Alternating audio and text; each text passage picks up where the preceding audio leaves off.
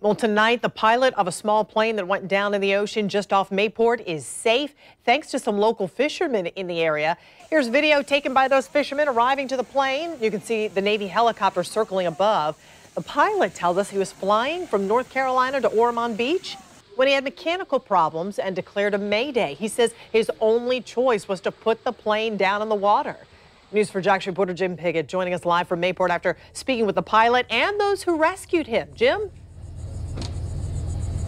You know, a lot of people out here at the Mayport boat ramp were quite surprised to see that this morning, to see a small plane coming down in the ocean. They were out fishing for redfish. They were very relieved at how this ended, particularly the pilot. They were out fishing. Fortunately, I was on the menu. Bart Albert was plucked from the water by this group of fishermen who were out enjoying the morning. Don Dingman says at first they weren't sure what was happening when they saw the plane go down and a Navy helicopter was nearby. First thought was he must be a smuggler or something. What's going on? Then saw the tail come up. Oh, it's sinking. So we got the boat, got 40 knots over towards him and seen him in the water, and it was just him on board. Thank God we got him out. They were able to pull Albert from the water safely, but his plane sank. Onshore, Bart Albert seemed calm and told us what happened.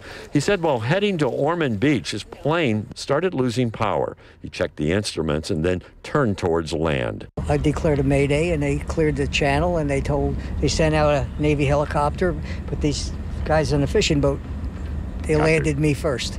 They brought him to the marina in Mayport, and now officials are investigating what happened.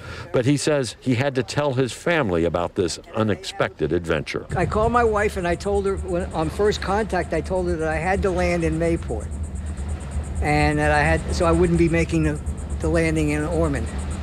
And then once we got on the beach, I called her and told her where I landed, in the water. Right. But she's like, I didn't want to panic her, you know. Right.